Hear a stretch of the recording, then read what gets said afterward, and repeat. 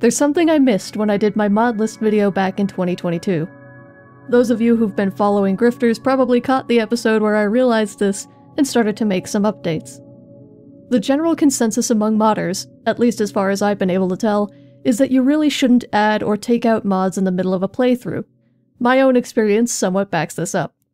I'm a bit more cavalier than most when it comes to adding mods, unless they tell you that it can only be added on a new save, but I try to avoid taking out mods, especially ones with a lot of scripts.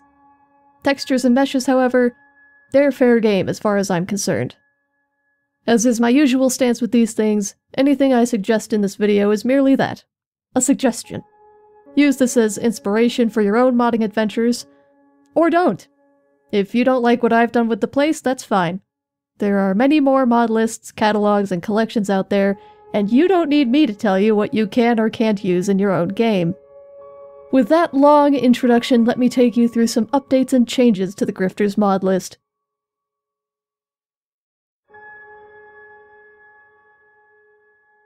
Most, if not all, of the changes to this mod list started with a need to fix a mod conflict in the Rift, which I definitely should have seen coming.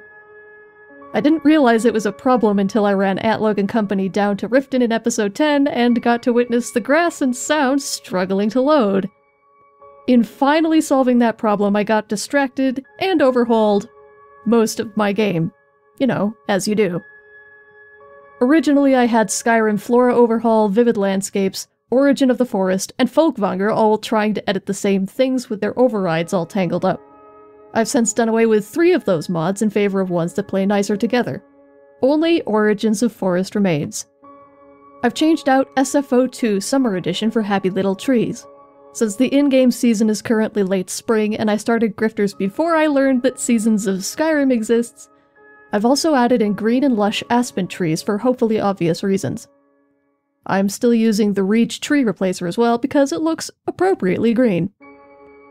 Instead of Folkvanger, which I love but not for this season, I'm using Tamrielic grasses along with its companion landscape mod, Tamrielic textures in the Green Rift and Green Tundra variants, which is exactly what I was trying to get out of my prior clusterfuck of trees and grasses. I've also taken out Vivid Landscape's snow completely because Tamrielic textures has its own snow, which looks particularly cool, in combination with Icy Mesh Remaster and Realistic Ice and Snow, minus the snow, with the Dark Textures patch. Tamrielic Textures also has its own very nice mountains and rocks, greatly enhanced by Enhanced Rocks and Mountains, which is now a must-have in my own list, but your mileage may vary. ERM also includes double-sided meshes for the tallest mountains, which means that sunlight won't go through them.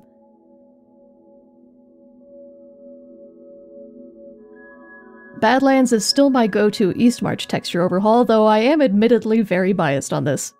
I've recently updated Badlands with far better normal maps, proper BC7 compression, and new texture and resolution options. I've also figured out how FOMod installers work, so the process of picking out which options you want for your game is now so much easier than it was before. Northern Shores is still part of this load order. However, I've changed out Cathedral Waters for Realistic Waters 2 and Better Water for RW2, along with my own custom-built watercolor patch which I slapped together in an attempt to fix my Lodwater blues. With mixed success. It seems to work best with Reflect Sky turned on in Beth I. I can stand some minor camera wonk in favor of nice water. And speaking of nice water, I couldn't not add in Clofas 1's Natural Waterfalls when I saw it. With the updated trees, old shrubs started to stand out to me. I'm now using Shrubs Redone All-in-One and Happy Little Shrubs, which matches the pine and aspen shrubs to their respective trees. Mari's Flora also contains a few shrub textures, but they're being overwritten by both of these.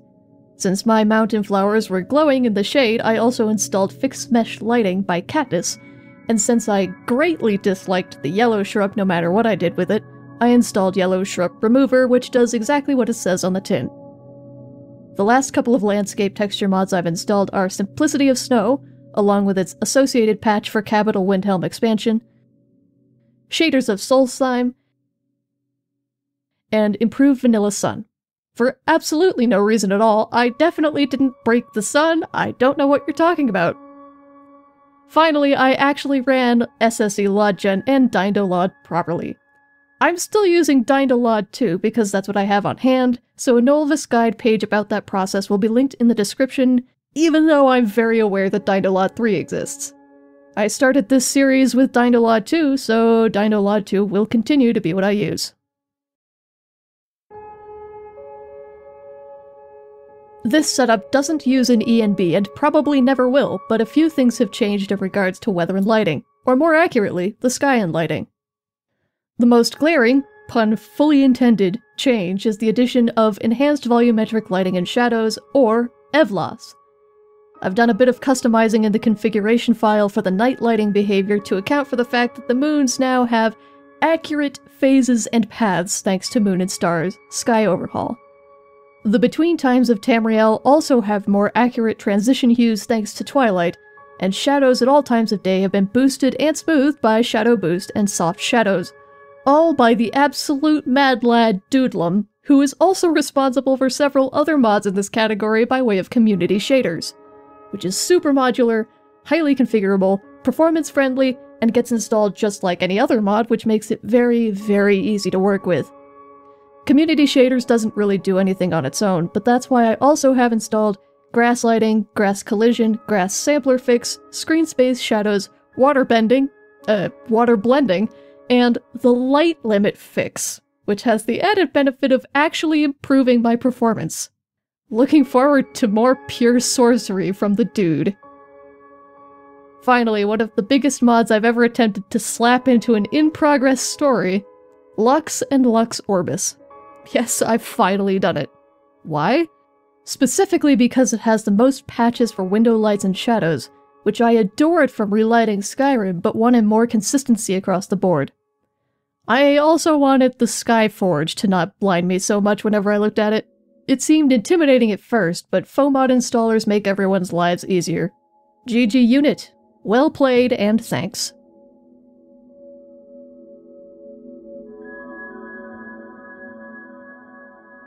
Now, city textures are something I almost completely neglected to cover in my last mod list video, either because I forgot to go looking for them, thought I had them covered by something else, or wanted to save my voice. I don't know which, but I've since installed many texture mods for cities, forts, dungeons, and other miscellany. Most of these are from two mods, Skyland and Noble Skyrim. I previously had in the Osmodeus texture packs, which didn't actually cover as much as I thought they did. Thus, the overhaul. Solitude has gotten a facelift with Noble's Solitude, with one texture replaced by one from Skyland. The Blue Palace has also gotten a downgrade, actually, because I was getting 22 FPS with JKs. It's been knocked back to vanilla, but with a centered throne and Lux's lights. Along the same vein, Imperial forts are using a combination of Osmodeus, which is covering the exteriors of all Imperial forts since those get washed off and scoured smooth by rain and wind, while the interiors are all Skyland. Riften is a mashup of MRF's Riften and a touch of Skyland's Riften, with one single brick texture from Osmodeus which I'm completely in love with. I'm also using Parallax Riften garden walls, notably without the parallax, while the Ratway and Cistern are using Noble's Ratway textures. Another couple of mods I didn't mention in my last mod list video, largely for spoiler reasons, are JK's Ragged Flagon and GG's Thieves Guild headquarters. I did mention these in my last mod list video, but I'll mention them again here just to cover all my bases. Windhelm, Markarth, and all Dwemer ruins are using their respective nobles textures, as well as Dwemer pipework reworked. The College of Winterhold got a rather spectacular facelift with Skirk Bros Retexture Project, SRP, Winterhold. I also pulled out a couple of Nobles Winterhold textures specifically for the main floor tiles, so that they match the rest of the stone a bit better. The city of Whiterun got the full Skyland treatment, though I'm using the 1K textures specifically because Whiterun is one of the places in my game where frame rate is a bit of an issue due to all the moving parts. 1K works just fine though. In fact, this Whiterun is the thing that made me think that the next time I put together a mod list for a story, I'm going to use Skyland all-in-one as a base and build up from there.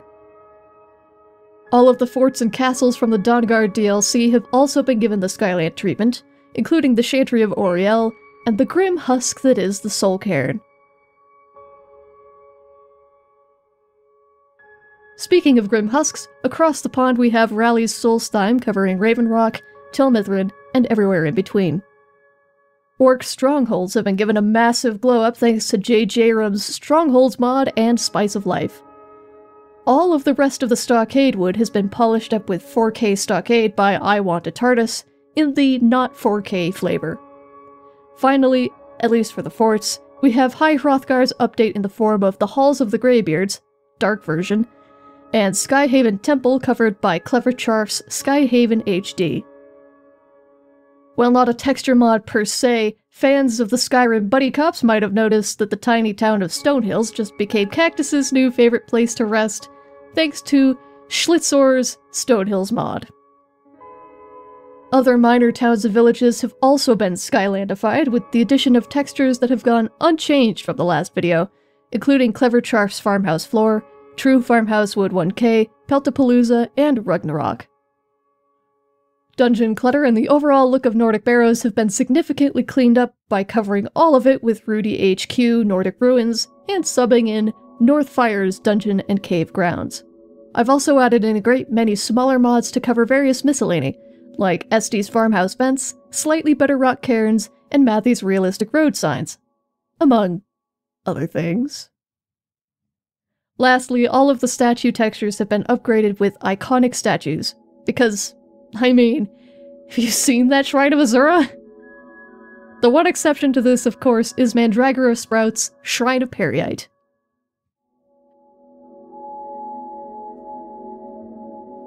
Welcome to the lightning round for clothes and armors. I'm using Amidian Born as a base layer, so to speak, to cover whatever armors the other mods don't yet, and rustic clothing to do the same for regular clothing. Most of the vanilla armors, and a couple ones from immersive armors, have been overhauled by several fantastic retextures by Zav Bio, which are just glorious. And I hope there will be an all-in-one version of these mods in the future, though I keep adding in relevant ones as they come out. And finally, hair. I've switched over to Salt and Wind for vanilla hair, and adjusted hair colors with mild hair colors. I think that's everything. It may not be everything, but I've done my best to cover at least the most obvious additions to the list, like the big cities, and trees, and dungeons, and whatnot. I didn't cover animations in this one because my animations folder is just a mess. Especially because I overhauled all of these before Open Animation Replacer came out. For now, just assume that most of the combat animations are either vanilla or something by Vero Levy until I get around to making that video. Once again, I'd like to reiterate that this is more of a catalog than a guide. A video that I can point people at when I get asked what's making Winterhold or Riften look like that, or what trees I'm using. These aren't the only textures, or even probably the best ones for your lighting and weather setup. I also tend to vary textures based on just pure vibes, and these are the vibes I wanted to go for. You do you. As such, I won't be making a collection or an all-in-one install of all this, especially since I have better things to do with my time, like updating my other mod that isn't a patch collection. Anyway, have fun, try not to break your game, shout out to the patrons, and to those of you who are following the adventures of the Grifters crew, I'll see you on Wednesday. Probably. If my voice sounds a bit raw in this one, it's because I've been in close proximity to a cat that I'm very much allergic to and my lungs are rebelling. If I don't have a video next week, you'll know this one screwed up my lungs even more. Worth it.